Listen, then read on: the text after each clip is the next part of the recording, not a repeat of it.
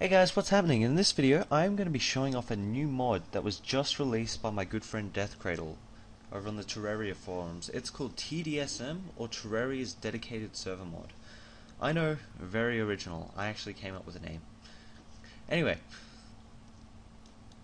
as you can see here, if you go to GitHub, you can follow him, you can look at all of the source code, and for all you plugin developers who are experienced with C#, he has a TDSM plugin folder, and in that folder he actually has an example of a plugin, so you kind of given the tools to start off your editing.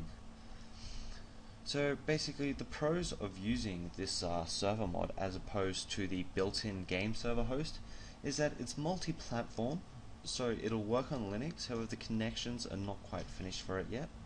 It's fairly low in memory depending on the size of the map. Does not require a GPU, but because of this you have to use command prompt or a command program.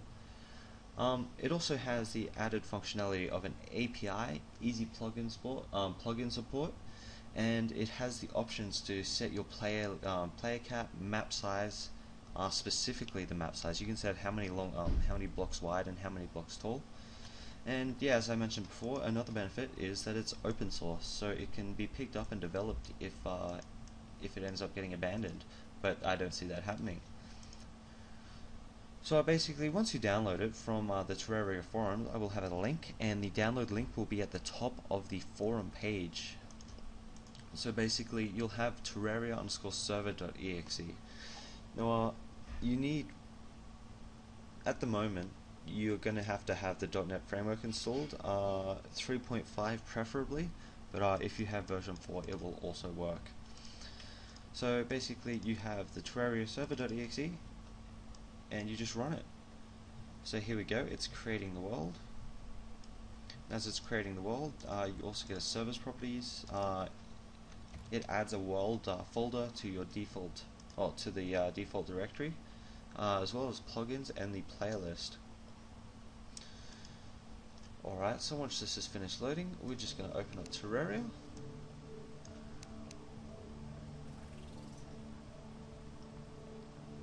And we're going to go to multiplayer, join.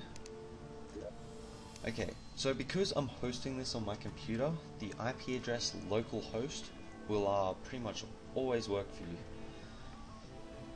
So here we are, the plugin is finished making, the server has finished making. As you can see, we have our world here. It's just a small one by default. We can open it up. The port just by default is 777. And here we have it. I've just joined the world. Everything works. No lag. So yep. I mean, obviously I can't pick anything up at the moment because I have a full inventory, but you know that's completely on my end, not on the servers. As you can see, when I joined the game, it said Tristan has joined, and it also gave the IP address. Now because I'm playing on localhost, it gave me my local IP address. So basically there's a few things you can do once you have the dedicated server mod open. And to see these commands, type help. And so we have a few commands here. We have exit, reload, list, players, me, say, save all, and help, which obviously shows the help function. Okay, so if we wanted to reload the plugins we have installed, we would just type reload. Now, obviously at the moment, don't have any plugins, this isn't going to work. So, other things like this, list, it tells the current players that are online at the moment, that's just me. Players also works, and the reason there's two things that do the same function is just because the words are very similar. People will often type list when they're looking for players online, and some people will type players, so it's just for convenience sake of the user. Now, you can actually say things to the online player, so as you can see there, I typed hello, and in the server it said hello. And save all. So this saves the world manually. The world still does save automatically. It's on the Terraria save time clock, which is either 15 or 30 minutes. So once you have all this done, if you go back to the server tab and you edit the server properties, you can actually change the maximum amount of players, the default server IP, the seed, the map size, and the actual specific map size, and also where it's saved.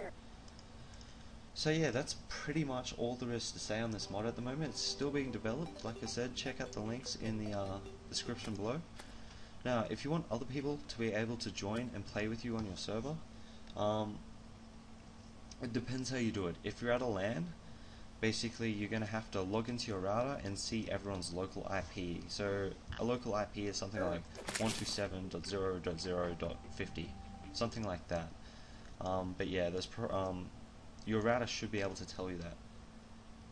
Now, if you want to play it online, you're going to have your IP address. So you go to whatsmyip.org, and there you go. It tells you your IP. You save this, and you send it to whoever you want on your server. But basically, it's also important to note that in the server properties, you do have a port. The default port is 777, and if you want people to be able to connect to your games, you have to make an exception for this port in your firewall. You can do this, well, there's plenty of guides on the internet on how to do this, or you can just completely disable your firewall. I don't recommend that one, but hey, whatever works, right? And you actually will need to then go into your router and and forward the port 777. Once again, I'm not going to do a video for this either because it's different with every router, much the same as changing the port in the firewall is different with every firewall. I mean, the whole overview of it is generally the same, but it's always going to be different, so you're going to have to look up how to port forward on your own. But yeah, I hope this video helps. Be sure to check out and download this program. Enjoy.